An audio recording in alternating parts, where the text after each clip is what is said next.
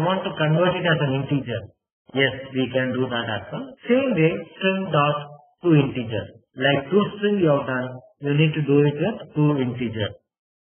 So that is also possible, provided that is real integer. Otherwise, you will get an error message, could not convert the value.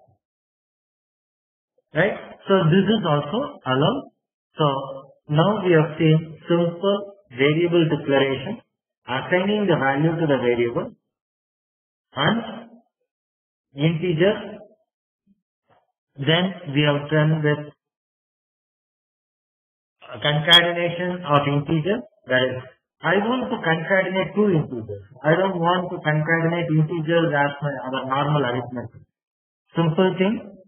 What you need to do is you have to treat it as a string, then concatenate, then finish it off. So for example, I like to know string var5 equals var1 dot concat, right? Concatenation is a string, so it is string of value of, I am concatenating an integer now.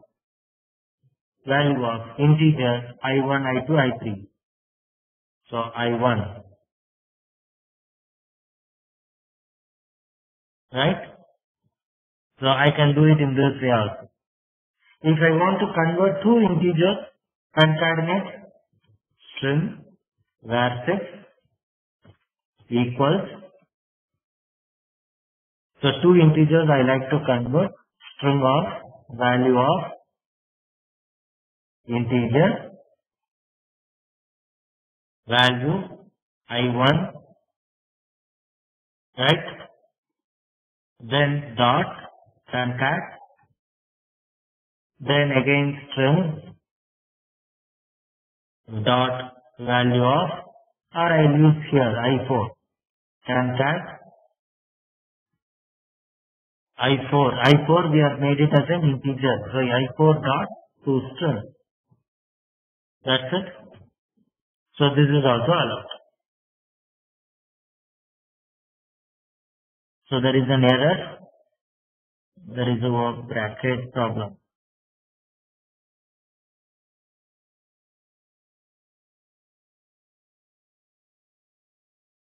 So if you go to the error, he will exactly describe what is delete this token. So we have two tokens. So it is not allowed to delete.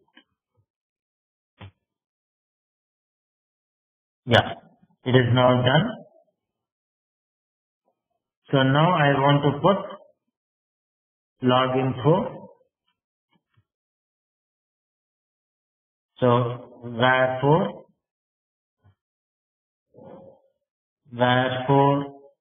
log info var4 is already done. var5 is concatenate var5, then plus var6 is, right, colon equal to, then plus var6. So I put it in the same way, is colon equals var5, then it is done. Put it in the bracket, end semicolon, finished off. Now you have put in a one log info, you have put var4, var5 and var6. Both you have put it in a single log info. That is also fine. It is acceptable. Run it now.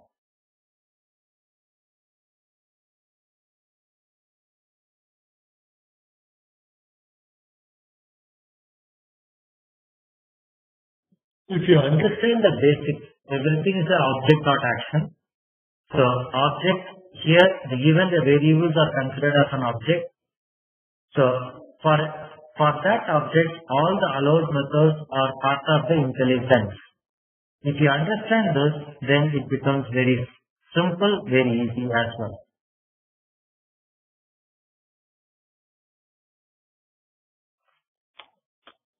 Now if you see here, var5, RFT and 5, var6, 520. 520 is because 5 and 20 are concatenated. It is not real 520.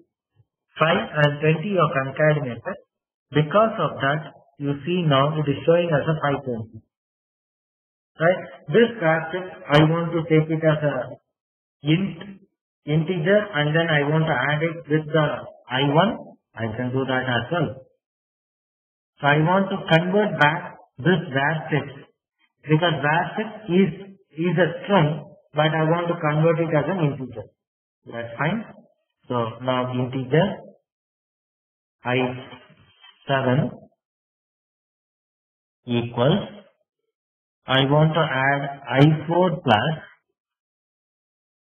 right? I want to add I4 plus var6 dot to int.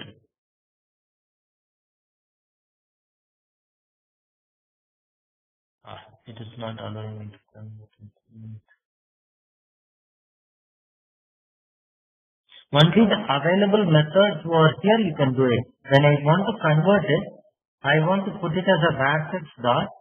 So then if you put C2, only you have a two string again.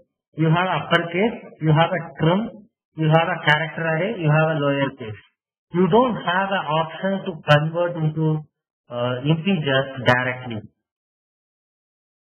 So you don't have an option to convert it into integer directly. So this important point is what is allowed, what is not allowed, you have to be careful.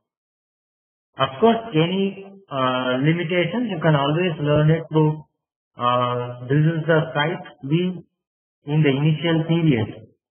This is the site available, w3schools.com. For any beginners, that's a useful site. You can learn a lot of things from there as well. So now I am not able to convert that into directly as an integer. So this, you have to be very careful how you are defining a variable and what is possible to be done, what is not possible to be done. Of course, there are several other methods, but let us first go with the simple thing that we have. What is possible? If I put the whatever value I want to put a dot, if I'll get the intelligence. So integer to string, easy to convert, whereas string to integer, I have to do it first. I have to check whether it is really the value is integer, then only I can do the conversion. The reason is somebody puts integer to string to integer and they give a value of ABCD. Then it becomes an exception. That is why it is not being allowed. So that is simple conversion is not allowed. So you need to validate whether that string contains only the integer value. I have to check it is numeric. Once that check is valid, then I need to take it as a numeric. So anyway, so that we are not getting into that now. So this are preliminary management of string objects. Right? String, integer, we have seen as of now. The next, we are moving ahead. So of course, we have seen the arithmetic operation. You can apply a multiplication, division, any of this, you can do it over here. Integer will accept only the int value without decimal. If I want to do a division between two values, which can be a fraction, I need to declare it as a float. Float I6, I5, I4 I have done. So I5 equals, so I want to put I1 divided by I1 divided by I2. It is a decimal. So then I have to make it as a float. Right? So I can now convert this float. I want to put it in the system out. I can use it system out as well as I can use the println. So I will say here I5. Very simple this. When I want to info log info, I need to now convert that into string. String dot value of, I want to convert the float value. What is the float value? I5 is the float value. So I now converted that into the float. So both is possible. So string dot value of convert anything into the string. So we can always ask, can I convert integer in that way? Integer. So I4 dot, what is that? You have a allowed values. I can convert it into a float. I can convert it into an integer. I can convert to string. I can do whatever I want. So all these are the preliminary methods available for us to use it. Perfect. So if you want methods of integer, assets, so integer, integer dot, you can use this. These are all the methods available under integer.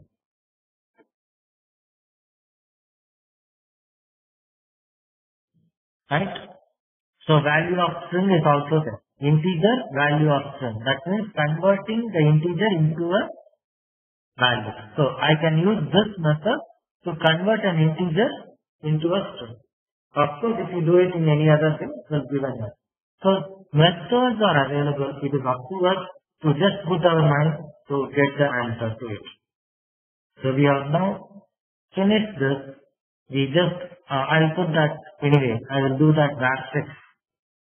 String var6 we have done. String, I want integer. Integer, I6 already done. No, I6 I'll do now. I6 equals, I convert now integer of value of string. Which value of string I want to convert? I want to convert now string. The string is var6. So var6 I am converting now. Right? Then I want to do addition with, say now I1. Right? I can do that now. So we are now converting now the integer, that is the string, into an integer. Next, I put a system or info, log info, converted string to integer and added. Value is plus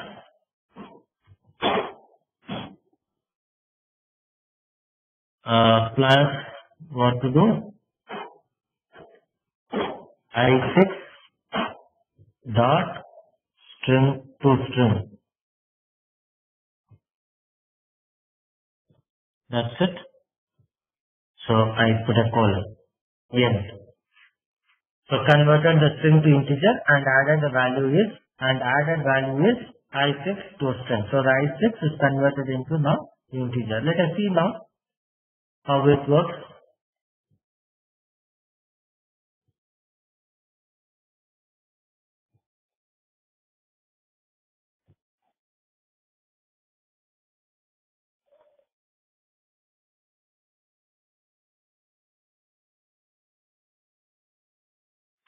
So he has come up with the report. There was no error. So he has come up with the report now.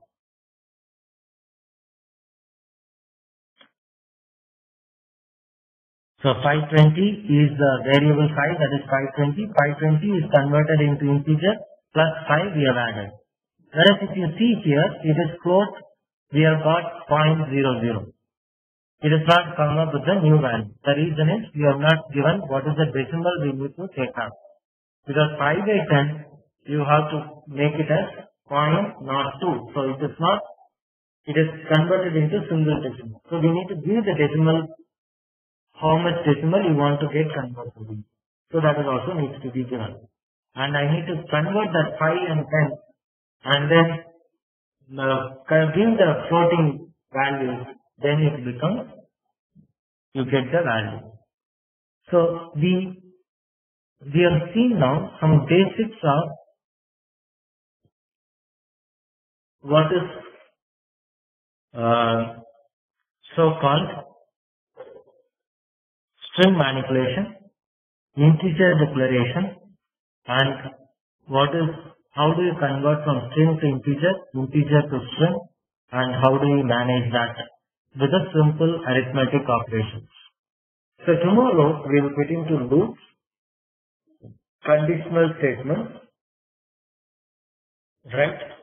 And then manage little bit of exceptions with time permits, and then some finer features of RFT we will touch. So we will end the session with this now. If you have any questions, feel free to ask the questions.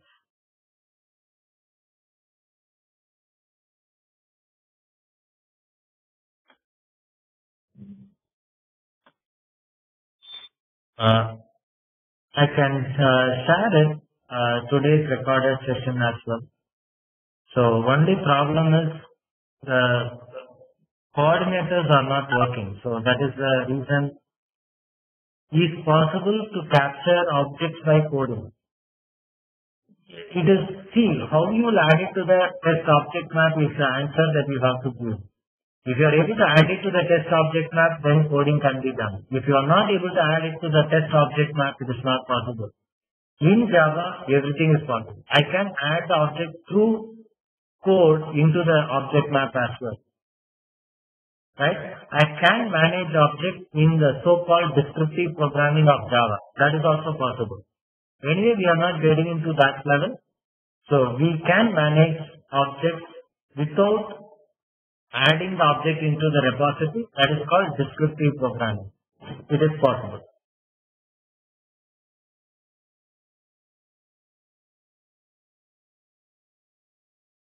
Right? So that's it. We'll touch upon tomorrow. We'll start at the time that you usually come. Thank you. Thanks a lot. Have a nice day. Have a nice week ahead. Bye.